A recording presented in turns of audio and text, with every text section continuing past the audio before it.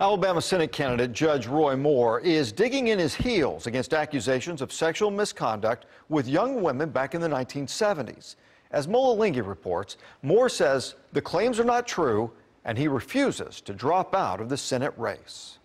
This article is a prime example of fake news. Judge Roy Moore says he's going to sue the Washington Post over its report in which 4 women claim Moore sought romantic or sexual relationships with them when they were teenagers and he was in his 30s. The 4 accusers confirmed their allegations to CBS News. Lee Korfman says she was 14 when Moore initiated a sexual encounter with her. Moore says the claims are designed to derail his campaign to win a seat in the Senate. To think that grown women would wait 40 years to come right before an election to bring charges is absolutely unbelievable. Judge Moore is refusing to drop out of the Senate race, despite pressure from many establishment Republicans to do so.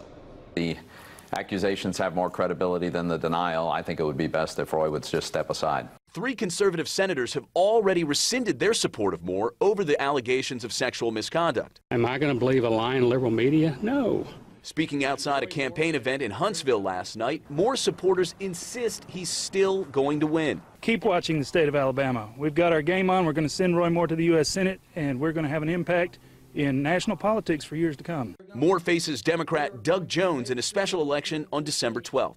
Mola Lenghi, CBS News, Capitol Hill. And just in, Senate Majority Leader Mitch McConnell also calling for Moore to step aside in light of the recent allegations.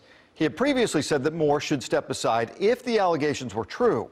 McConnell now says he believes the young women and says that Republicans are looking at a write-in option in Alabama.